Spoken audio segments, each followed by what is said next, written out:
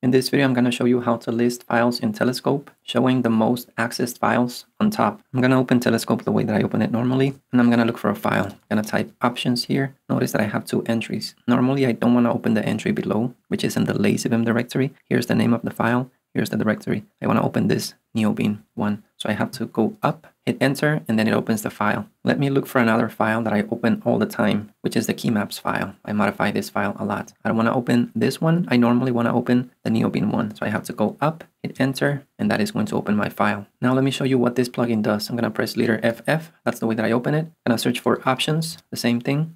Notice that this file has a score. So every time that you open the file, the score increases. And that is the file that shows on the top. I'm also going to look for my keymaps file. And notice that this file also has a higher score, which is the one that I open all the time. Just going to hit enter to open the file. Let me exit Neovim and I'm going to reopen it. So I'm back in. I'm going to search again, letter FF. I'm going to type keymaps. And notice that it increased the score. So it's the file that shows on the top. So how do you do this? There's a plugin, telescope-frecency. I'm not sure how that is pronounced. Let me open the file, and here's how you configure it. I set two different options in the plugin to begin with. Show scores. By default, this is set to false. I set it to true, just so you could see the scores of each file. I also set this show filter column to false. And why did I set it to false? Because if I set it to true, before the name of the file here, it would show me the current directory. And I didn't want that. I just want the name of the file and the directory after. There's a lot more options that you can find in the documentation. Notice that this plugin requires Telescope. This is just an additional plugin that you install. You don't uninstall Telescope. If you want to know more about the different options, you can read the docs. I left a link here. And I'm also going to leave a link to my dotfiles in the video description in case they want to grab this configuration. I'm now going to show you how I set up my keymaps.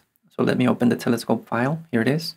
And I have some options here configured in Telescope in case you want to grab them as well. I like to have the file name first and reverse directories. The other plugin, Telescope-frecency, grabs these settings based on what I could see. And also here's where I configure the keymaps. This one opens Telescope in the normal way, letter FZ, the regular telescope. I also set this other one in which I specify the command, telescope-frecency. And this is the one that I used most of the times. Well, actually all of the time. Here's the command, telescope-frecency. I set the workspace and I also set the theme. What is the theme? Is what you see here. Notice that this is not regular telescope. It looks different. The most recent file shows at the top. I like this theme better, but if you don't like it, if you want to go back to the regular theme, just remove this part. Something else that I want to show you is how to delete entries from the database. There's a command, you can find it here. This deletes the current open file, or you can specify a path as well, as you see here. Let me open Telescope, letter FF. I'm going to search for Telescope. Notice that I have two entries. I'm going to delete this telescope.lua entry, and we should see that this is set to 0. So let me close out of here. Now I'm going to switch back to Telescope. Now I'm going to type the command,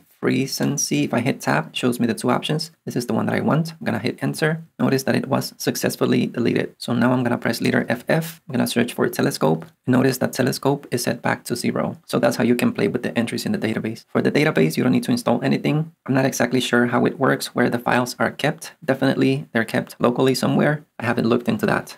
Let me show you something else real quick. In case you like the way my markdown files look, I have a video in which I go over my entire markdown workflow. You'll be able to find that video in the top right corner. I go over stuff like all the keymaps that I configure, all the plugins that I use, how to view and paste images in Neovim, the way that you're looking at this image on the screen right now, and basically explain my entire markdown setup. Go and check it out. If you like this video, give it a thumbs up. If you like the channel, subscribe, and I'll see you in the next video.